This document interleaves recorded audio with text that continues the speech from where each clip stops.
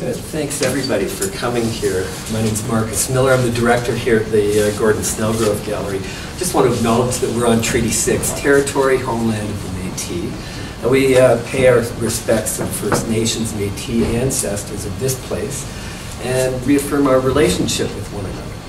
I'm very happy to introduce Rachel Broussard. Rachel is in her second year of the MFA program here. There's some seats right there, so grab a chair and make yourselves comfortable. So this is the first in a series of 4 MFA talks that we have, and so they're scheduled every week from now on. We've got 4 of them coming up. Rachel's had her is from Texas, which is very exotic. I'm not from Texas. You're not from Texas, but you did your degree in Austin, Texas, but you are actually from Louisiana. Yeah. That's what I meant. It's very important. Excusez-moi. Okay, I get it. There's a little tension over that. I won't make that mistake again. Rachel has been really active since she's been a student here. She's shown several times in group shows in this venerable venue, Gordon Snellgrove. She's also, she helped organize, I think you helped organize the exchange show with the University of Regina. So she's in the show there at the fifth parallel. She was in a show called All Together Now at AKA. In Austin, Texas. She's shown at the St. Edward's Fine Arts Gallery, Pump Project Art Complex, Up Collective, all in Austin. She's currently the President, Master of Fine Arts Council, and she's been an instructor for drawing here. I know that she's been a project assistant to several artists, Alison Norlin, who else? I've got a few others, Andreas Buchwald and Linda Duvall for her In the Hole project. Allie's project was in Louisiana, New Orleans. She's on the board of directors at Paved Arts. She's a program guide at the REME right now, so she's doing lots of stuff. And you were also involved with the Saskatchewan Arts Council for a time. So I give you Rachel Broussard.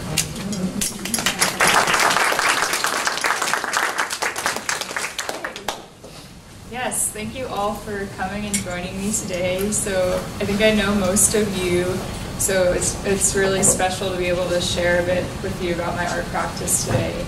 And for those of you I don't know, thanks for coming as well, and I hope I can meet you after the talk.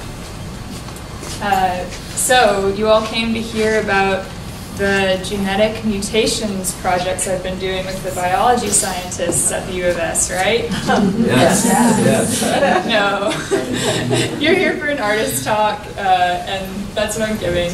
So I'm going to be talking about the mutations I've been doing in my studio, but these mutations aren't scientific, they're artistic, and I'm mainly using collage materials. But before I get into my current practice, I just wanted to share with you a little bit more about my background and a little bit about some of the previous artworks I've made. So like Marcus said, after I corrected him, I'm from Lafayette, Louisiana, which is in south central Louisiana, and I did my undergrad in Austin, Texas at St. Edward's University. So yes, I am American, but I'm also Canadian, and I'm very happy to be living in Canada right now. And a large part of my growing up experience was going to see my mother's family in southern Ontario every year. So we do this drive from Louisiana to Ontario, and I think seeing the scenery of Middle America passing by through the windows of the car made a big impact on me, and has to do with the artwork I make now. So this is an earlier piece that I completed towards the end of my undergraduate degree, and it connects well to the current work I do. It's called A Life I Don't Remember. And so the work I was doing in my undergraduate studies was mainly focused on memory and place and personal history. So this work was about my relationship to my mother's memories of Ghana, and that's where she met my father. So I felt like I had this like personal connection to this place, even though I'd never been there. So this is a sculpture that's about half a meter wide by a meter long, and it's constructed out of book pages from recycled books about Africa, and it has an image of my mother projected on it, inverted, to show that kind of relationship to those memories and how it shifted. So I'm still making work from recycled book pages and I've used a little bit of projection, so it was interesting to see this connection to the work I'm doing now. And then this is my thesis work for my undergraduate degree, and it's called Faraway Place. And for this work, I was looking more at my father's family history, and they had a cattle ranch in South Louisiana, and I was interested in seeing how the memory of that place overtook what the place actually is now, which is a non-functioning ranch, and it has the homes of my grandparents there, but no one lives there, and everything is just still in its place and kind of preserved in time. So I did these interviews with my father and his siblings to get a sense of what the history was there, and then collected objects from that ranch to bring to Texas for my final show. And I constructed this small room that actually has a curtain, so it became kind of like a small museum or a stage set that the viewer could go into and feel like they were maybe transported in time back to that place.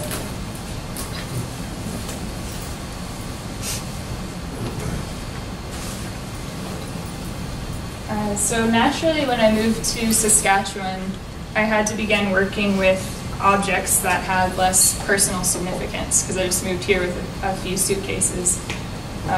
And it was when I began the MFA program, I knew that I wanted to work with recycled materials. That's pretty much all I knew, because I think it's important that we as artists pay attention to where our materials come from and the environmental impacts they can have. So I began accumulating all these used books and magazines, and one of the objects I found in some magazines that I got at a garage sale was this map of Europe from 1969. So this piece is called Falling Roads, and it has two main elements. There's this map of Europe hanging at the front, and then a projection of found footage on top of the map. And so it began with the inclination to cut all the land out from between the roads, or the main roads on the map. So you can see on the map that the roads have this kind of lace-like pattern now.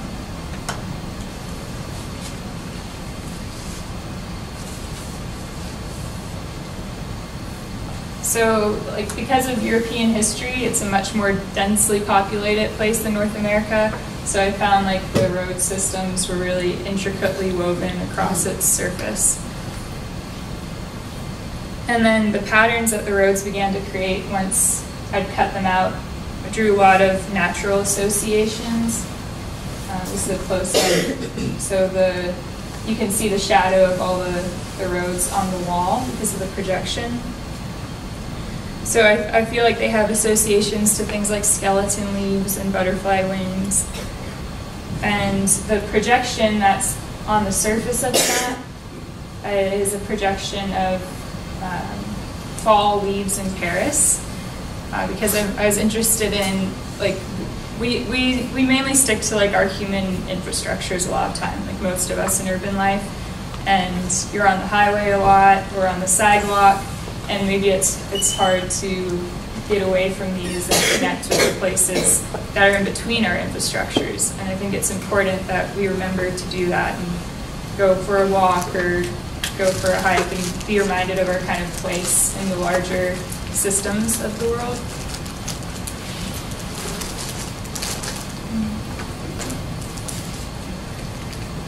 So you might have seen, like in this image, the map is inverted, and that's because there's the back of the map was purely white. So when I started this piece, I just started with the inclination to cut, and I didn't realize I was going to project on it.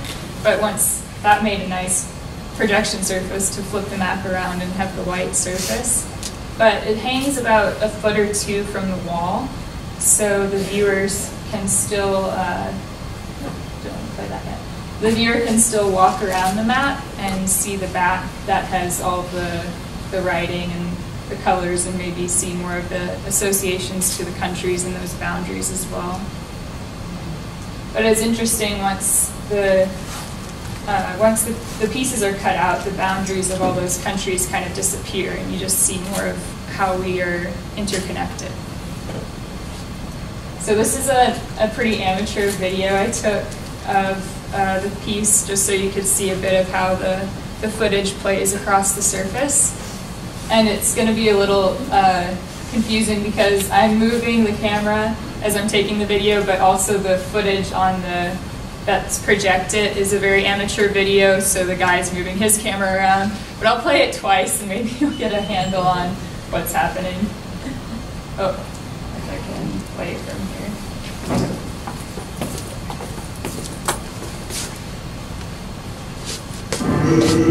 And the sound is not a component of my project. That was just coming from another piece in the gallery.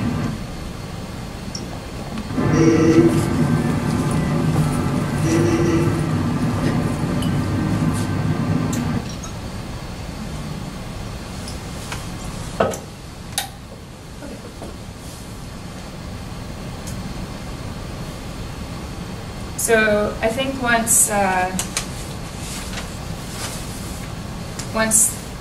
the projection is on the map and its fall leaves, there's a real reminder of the changing of the seasons and a reminder of this kind of cyclical power of nature. So speaking of the power of nature, disclaimer, like the next 4 images aren't my own, but I just wanted to show a few images of my home landscape to kind of give you an idea of where I'm coming from and how that impacts my artistic practice as well. So this image is of the vine kudzu, which is an invasive species in the southern and eastern part of the United States, and it comes originally from Japan, but it's just completely taken over the landscape, and when it comes into a forest, it just covers everything and completely chokes out the trees and any other vegetation that might be there. But growing up in the South, it's just a ubiquitous part of the landscape, so I never questioned it, never knew that it was an invasive species, and I think that's the case for a lot of people living there too, until you learn. It's another image of a very beautiful invasive species, wisteria, and it's originally from China, but it also grows all over in the South. And I would be very upset when my dad would be burning the roots and pulling it out of the forest because it's so beautiful and it smells really nice.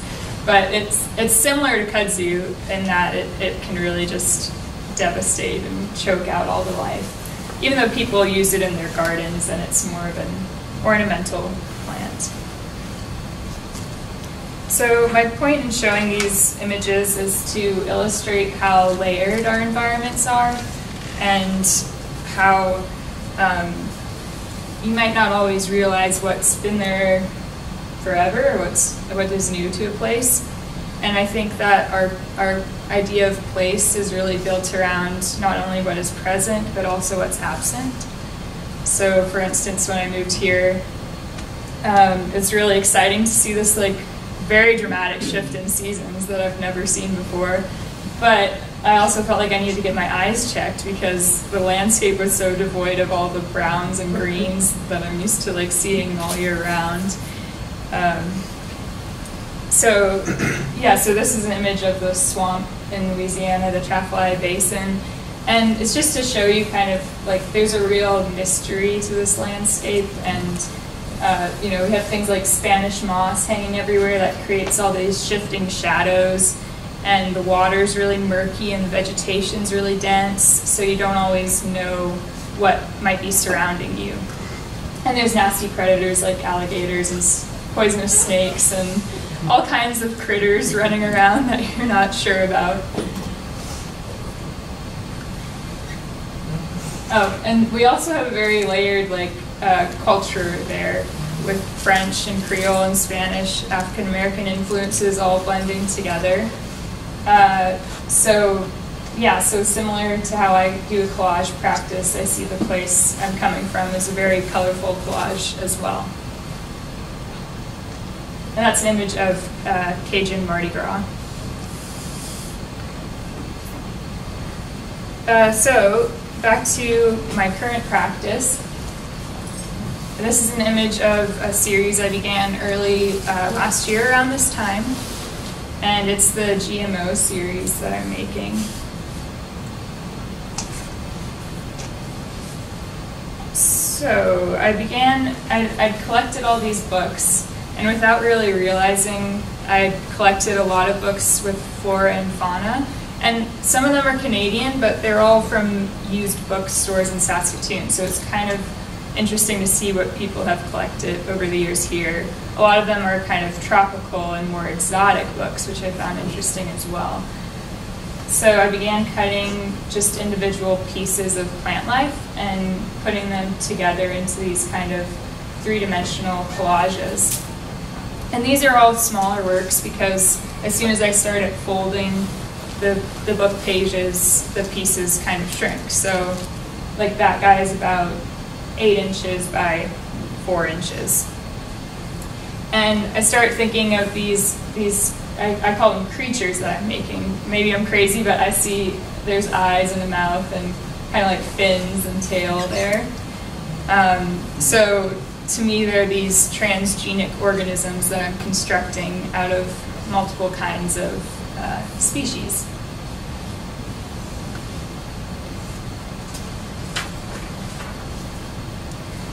So this is a photo from an installation shot, because I've made about maybe 20 of these, and this was from an installation last fall in the Snell Grove. And when I present the work, I hang these pieces in a series. So they're called my GMO bile, or GMO ball. So that's another close-up. This was the same, I don't know if you recognize, that's the same one. And you'll see this one and this one again later on. So the pieces hang together from delicate threads from the ceiling, and that allows them to really shift and move in the air currents, which helps animate them further and kind of take them further in an expression of being creature-like or almost being real. So another part of, once they're hanging, a big part of it is the shadows, which fall on the wall or on the floor. And these kind of take their mutations further, because as the sculptures shift and move, the shadows really shift and change, and they can also take them to another level in your imagination of being some kind of creatures. So all this kind of relates to my understanding of the GMO industry, and which I still think it's pretty shadowy and mysterious, and we don't fully know what impact the GMOs are going to have on us or our environment. So like this work, this is a playful response to that. And I don't get too far into the science myself with my research, but this is just my response to something that I feel is really around us everywhere nowadays. Like, you can't really go into the grocery store without seeing organic labels versus not. So yeah, these are my little sci-fi experiments.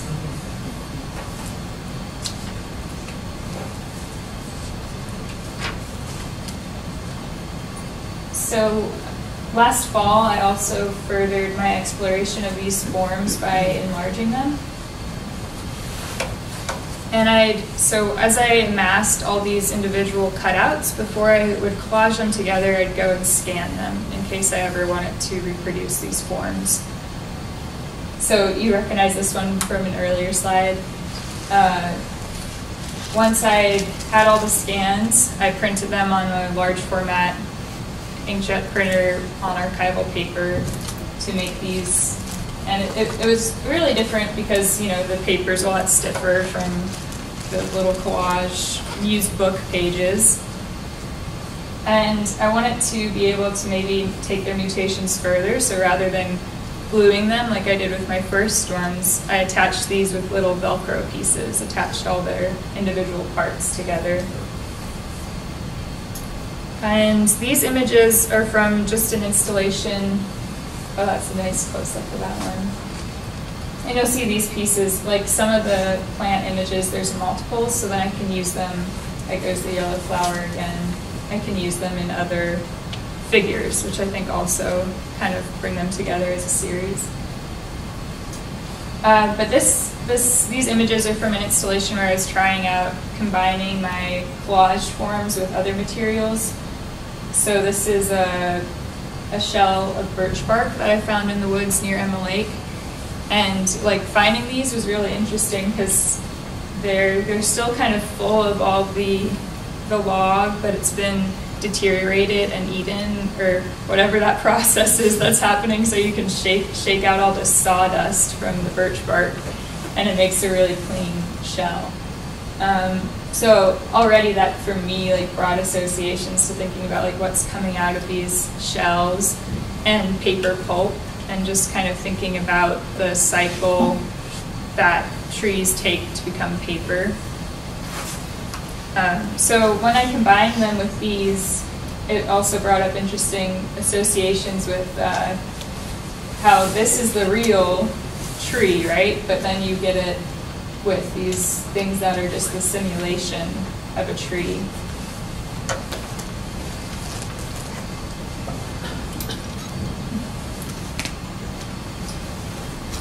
So I was also, I hung them on this chain together and kind of had them counterbalanced to show that connection and that maybe the weight of what our paper industry does to our natural landscape.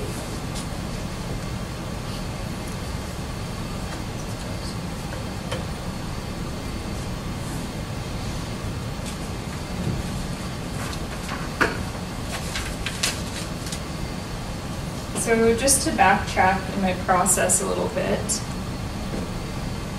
this is a piece that I actually began last summer, and it's called Remains of a Rainbow, which is just actually the title of the photo book that I got these images from.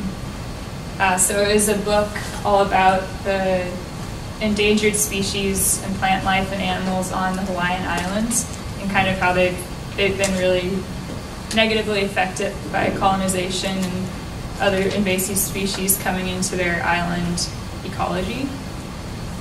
So I took all the individual flowers that I'd cut out and I began to hand cut them on the interior, kind of like I did with the map. But for these I more followed patterns that I saw in the plants or patterns that I associated with their own form. And then once I amassed a number of these individually cut flowers, I put them all together into a kind of tapestry. And I'm still in the process of working with this piece. But once they were hanging, I also felt like there was, like the shadow really evoked a lot of things. And the shadow kind of points to what is maybe missing, but also the precious little bit that remains there. And it's always interesting to hear like things that people come up with in the shadows. Like it's kind of like shadow puppetry, where you always see something different from someone else. So I'll still be playing with that and kind of figuring out what kind of story the shadows could tell versus what the pictures themselves relate to the viewer.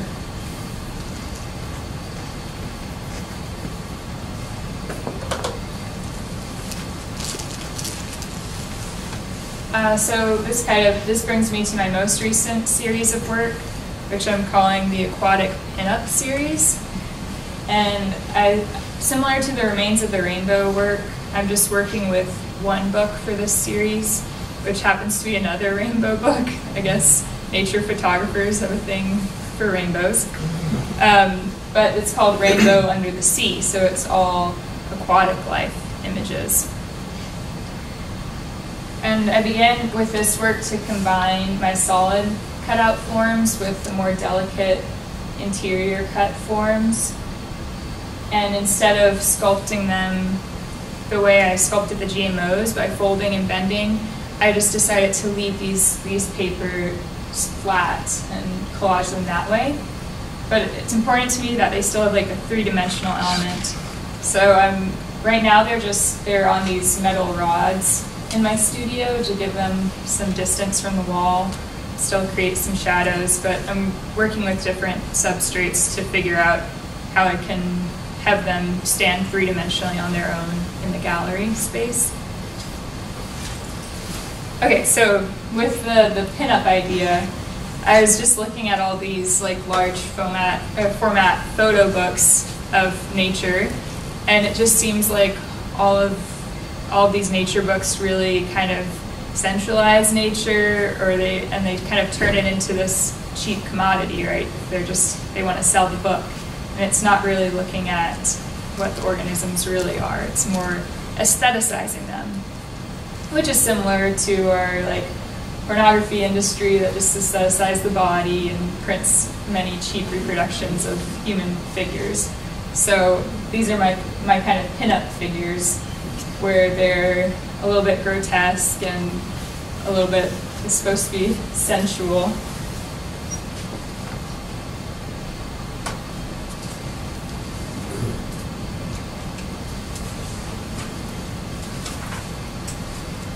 So the pieces become, they're kind of surrealistic, but I also think that the images they're sourced from in the original book are really surreal as well, because they're not really showing you how this fish functions in its environment, and it's just showing you the best angle of the fish, or the most beautiful angle of whatever you're looking at. To me, like, even though these are just kind of bizarre collages of what could be there, they're in a way more real because they're just showing the layers of that ecosystem.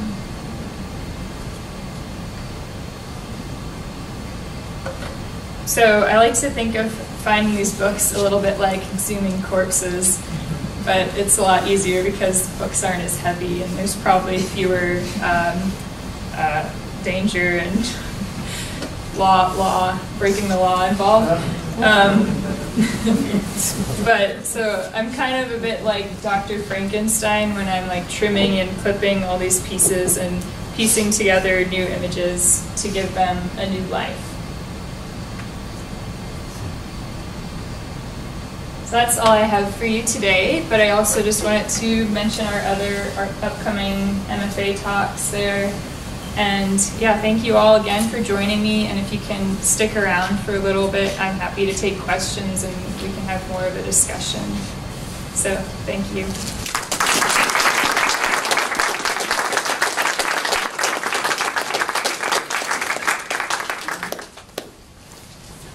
Yes? Rachel, so the flowers, it would look like the flowers from Hawaii, yes, yeah. This one.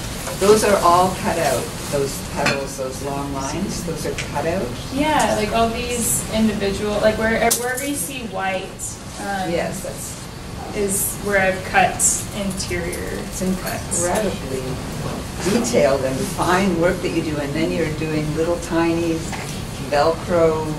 Are you gluing the Velcro on? Those were sticky Velcro pieces. Okay. Yeah, and they're surprisingly strong, so I didn't have to use too many on these. I'm just curious how you work with this in your studio without destroying them.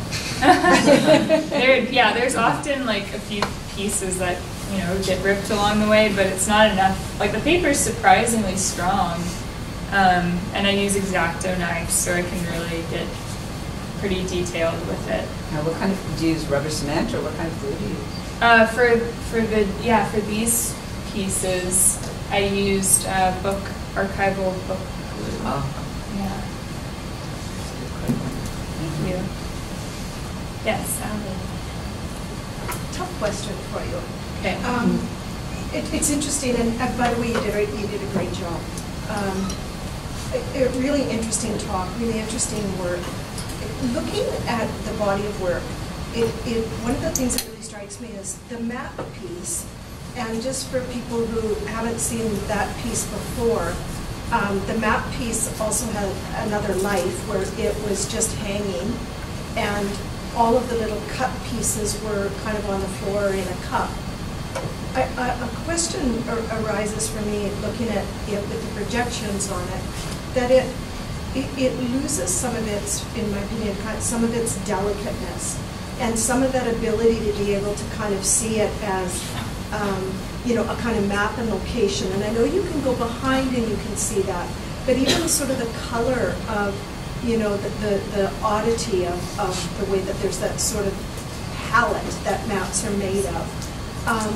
A lot of that gets lost, and certainly other things occur, but I'm wondering why you chose to give it this kind of new light with projections, and you're losing some of the, I think, really subtle, softer elements when it just hangs on its own. Yeah, no, those are good points. I guess the simple answer was that I did the production for a class project. But yeah, no, I think I need to, like, I want to revisit that work and make more of a series with maps as well, because I did enjoy that process and the outcome. Like I like my map.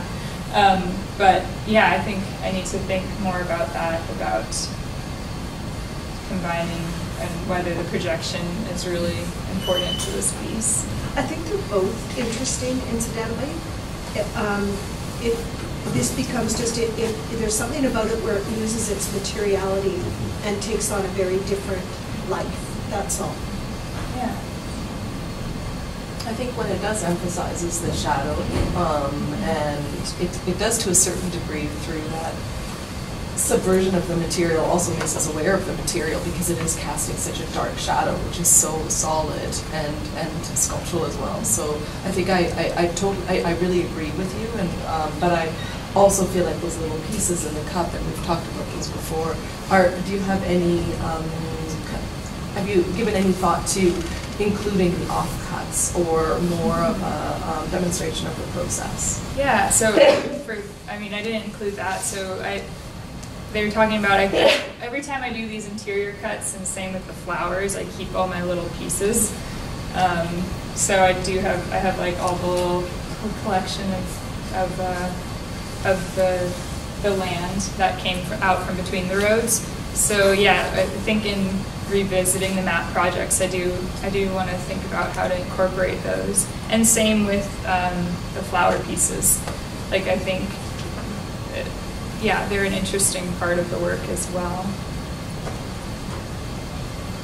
Rachel, I remember at one point you were saying that you were thinking of doing some cuttings with a Saskatchewan map. Mm-hmm. And I can't remember if you actually did that or not, but it seems to me that in the way that you located us within your, let's say, childhood geography, that you're creating a sense of influences and the way that place and maybe cultural and social geography inform you or resonate in some way, whether it's memory, but that you become very aware of your current environment.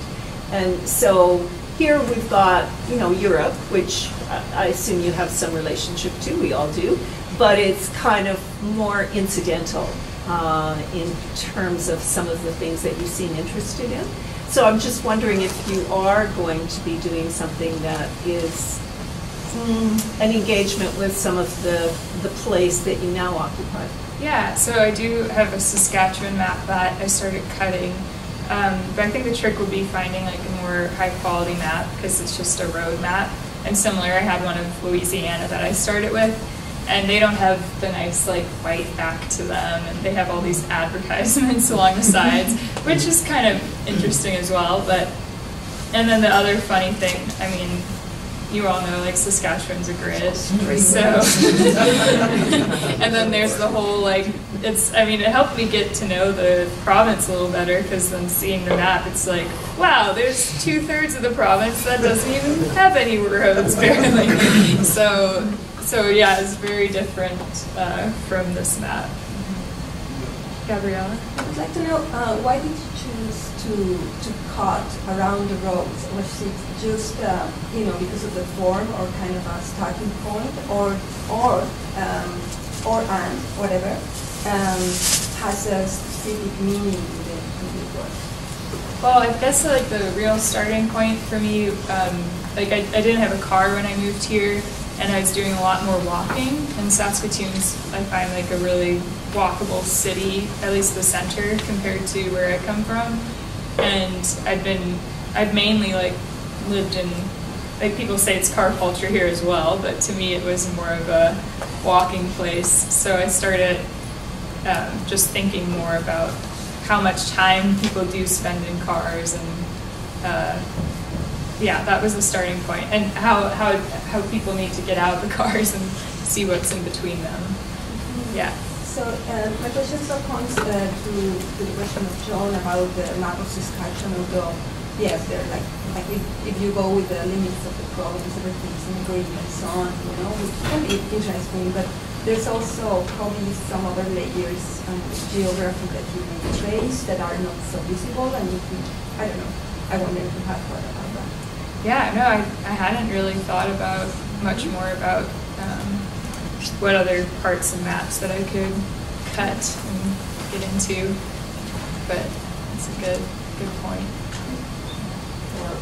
Or taking off on your thing, Gabriella, and you as well, you're talking about your walks and exploring the city, but even where you go, that map, those traces and trails that you have explored, and maybe that could be just, doesn't have to be all of Saskatchewan, but it could be Saskatoon, the areas that you explore. Yeah, that'd be a very different map from the linear kind of grid and road map. Yeah, Eve? I really like that you reuse materials in your works. I'm just wondering, does your relationship change to the pieces that you printed on fancy archival paper whilst trying to still do the same thing? And oh, totally, how yeah. does that work in your frame? Yeah, so I made these 3 just to kind of, just to do it and get a feel for how it would be to make these larger. But I find like I'm much more drawn to the used books, and I think it's interesting that they also have a history, like this is very like new paper and this is the only life it's had, but I like that the used materials have a kind of previous life, and you can really like feel that when you're working with the materials as well.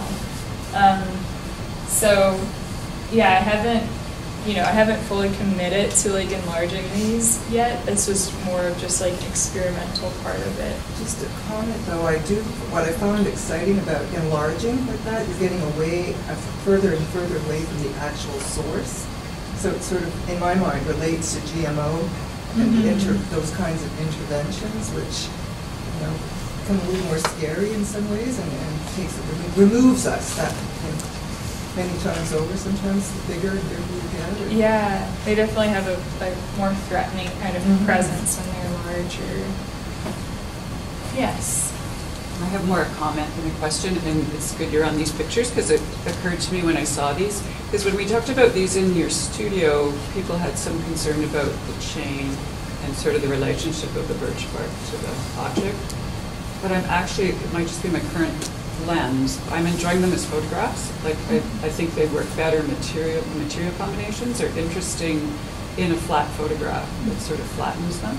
So there might be some potential, like these I thought it, and then the other ones with the birch bark in particular, I thought they worked in a way that's quite like that, you know, quite interesting as a photograph more than as an object in the space. And mostly I like the dimensionality of your pieces, but I thought these, there's something kind of curious and almost like a fashion picture, but there's this odd birch bark thing in there. And the chain looks a bit more necklace-like maybe than so heavy, like it does in actuality.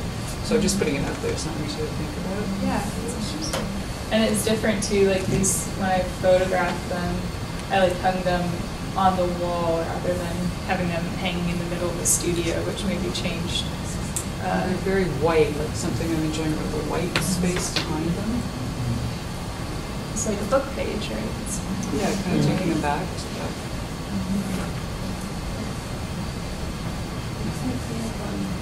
If you think about these works, Joan Foncouver, a photographer from these botanical, very representative of all botanical photographs of species that he recreated through. Yeah. Cool. That's good listening. Yes, Rachel, I don't know if I really have a question formulated here, so maybe sort of in between question and comment, but it strikes me that the way you talk about this work, much of it is with a kind of a critical lens on GMOs, et cetera, and the kinds of hybrid things we're able to sort of technologically create now, and that's certainly an ongoing sort of reference in your work, although, you know, then you say that you sort of pull back a little bit and you say, well, you know, I'm not really going to get into the science of it, and I'm wondering, you know, I think of bio artists, for example, who are, you know, actually going into labs and, you know, making pink rabbits, etc., right?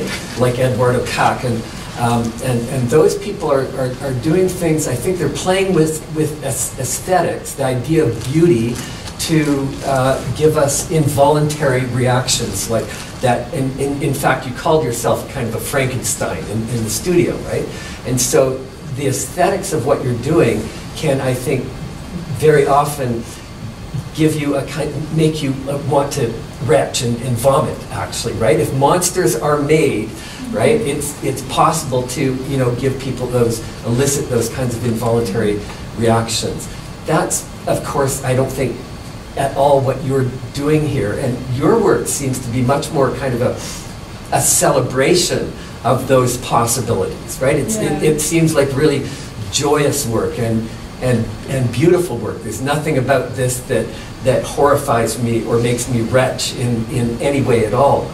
And so I'm wondering where that kind of, you're playing with this kind of critical discourse and how that's going to, you know, roll out in your work as things go on. And maybe it's nothing that you can really comment on at this point, but it's something that kind of strikes me. Yeah.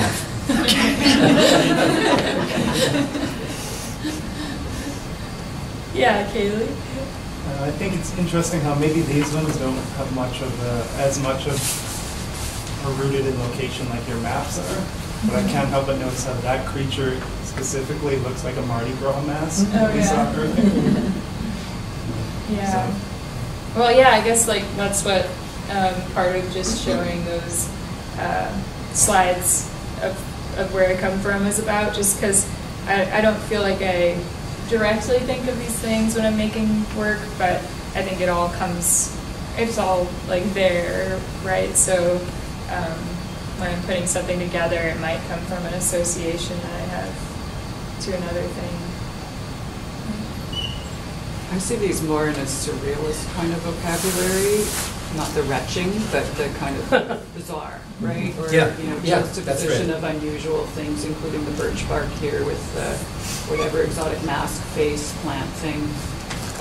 So that's kind of a line I think you're pointing to, Marcus, like, you know, where is it in that vocabulary of the absurd to the repulsive kind of To me, they're not repulsive at all. And so I think your reference to surrealism, and you mentioned that yourself, is far more appropriate, right? And that these are more like absurdist juxtapositions that you're making. Well, I guess, like, I don't think of, like, GMOs and plant life, like, that's not going to make people rich, right? Because we often, like, it's for consumption, like, they're made for consumption a lot of times, or for ornamentation, like, if they made those black flowers or black petunias within bread.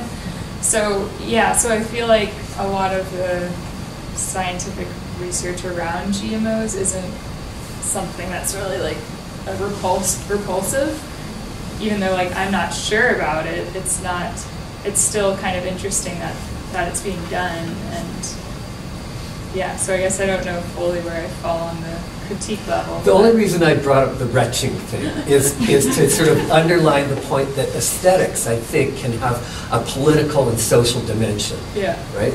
And because I think most often people write aesthetics off as being very superficial, only about form and composition, but I think actually it runs very deeply. Mm-hmm. Mm-hmm. Yes. I kind of like how you mind your past history and cultural influences and how it was brought out in a positive fashion. And the same thing with political statements about NGOs, for example. You make it very positive, and your exploration into three dimensions strikes me as very interesting. So you go away from the two-dimension into three-dimensionality, and especially when they become live and they move and they project shadows and stuff, it's very positive. I find it very interesting that, considering how young you are, and you have tapped into so many interesting different things, personal and political. And I also like how you managed to make the political negativity into a positive statement, a visual statement. So rather than seeing the pukiness of it, I see the opposite, the sweetness of it. Thank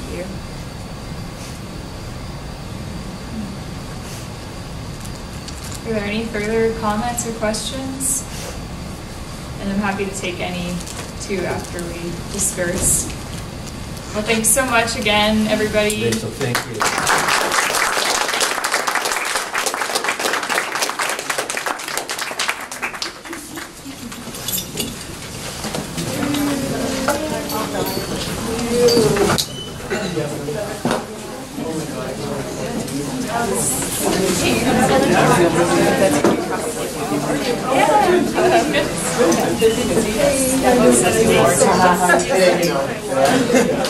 Just when I got my SAT grad, so I'm in the studio.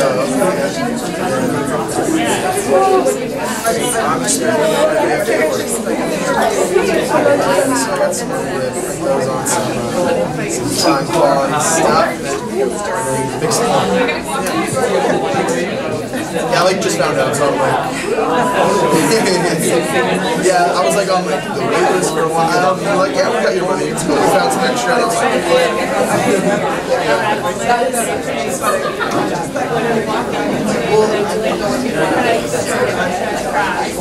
Yeah. Busy, yeah. I'm sure you are. You're the busiest lady I know, as far as I'm concerned. Yeah, okay. Yeah, take care. Sure, yeah.